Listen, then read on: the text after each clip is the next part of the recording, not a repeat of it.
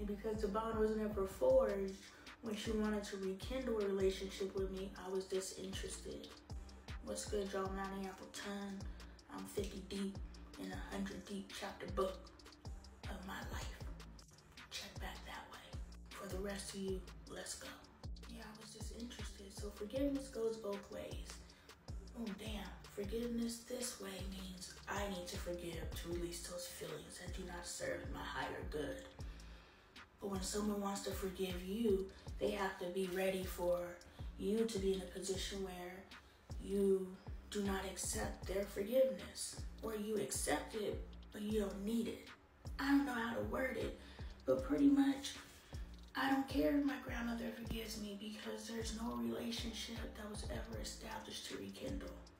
Us having a relationship looks exactly like us having a relationship.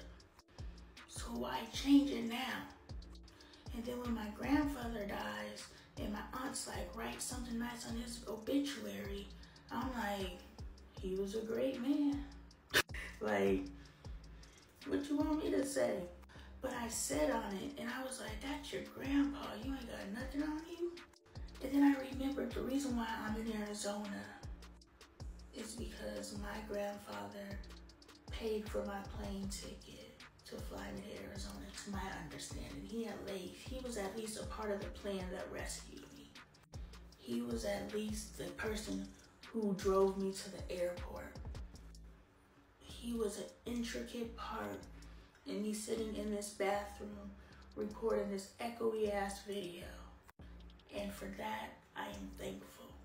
And so I was later able to go back and say what I just told you. But my grandfather left this earth never having a relationship with me. My grandmother will potentially leave this earth never having a relationship with me.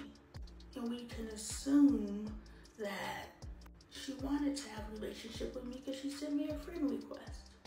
And having a relationship with someone isn't calling them up when you need something. Every time Dre's phone rings, we know it's somebody asking him for something. But that's not a relationship. But out of respect, he does the things that someone in his position would do for the person who's asking. But I don't respect shit, so the bank of Dre is shutting down. It's been shut down, but it's about to shut down. Shut down. The bank of Dre is shut down. Anyway, this is the last video, hopefully. I'm talking about Linda now. When my mom died, she had a best friend named Linda. Linda was an angel to my mother and to her daughter. Wow. Me and my mom shared the same angel. Why do I always want to something? Shh that. But yeah, ain't that dope? Me and my mom shared the same angel because Miss Linda was an angel. If it wasn't for Linda, my mom would have been alone. My mom wouldn't have had no rides to chemotherapy. My mom wouldn't have had, she had her sisters and stuff, but Linda was building bonds, and they were good bonds. My mom wouldn't have had a friend if it wasn't for Linda. So I was there so she wasn't physically alone. Linda was there so she wasn't emotionally alone. Because my mom lived a lonely life. So Linda was an earth angel for my mother. And then Linda became an earth angel for me and my girls because Linda is a thrifter for a profession. When I get money, one of the people I'm gonna take care of is Linda.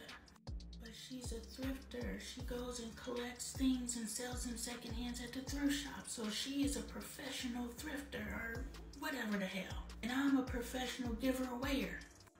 Every house that I've lost, and I've lost 2, 3. I've lost 3, but prior to this, I had lost 2.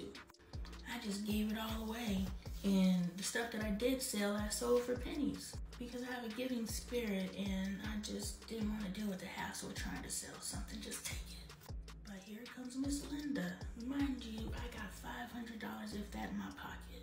I don't know if I can tell y'all the ins and outs of this story because I don't know the statutes of limitations, but just know God opened doors financially that I knew that there's a beginning and an end to life because my mom, the whole time I was there, she was like, I need to renew my P.O. box. I need to renew my P.O. box. And she never got around to it. because her P.O. box expired September 31st. And she was like, it was on her mind. I need to redo my P.O. box. I need to renew my P.O. box. But she had her stroke on like September 13th. And so that's when I knew there's a beginning and an end, because her P.O. box ended in September. And she didn't need to renew her P.O. box because she went into the hospital in September. So even though we think we need to do something, when we procrastinate, it's because we know we don't until we do. But that's the message in the message. I'll be back.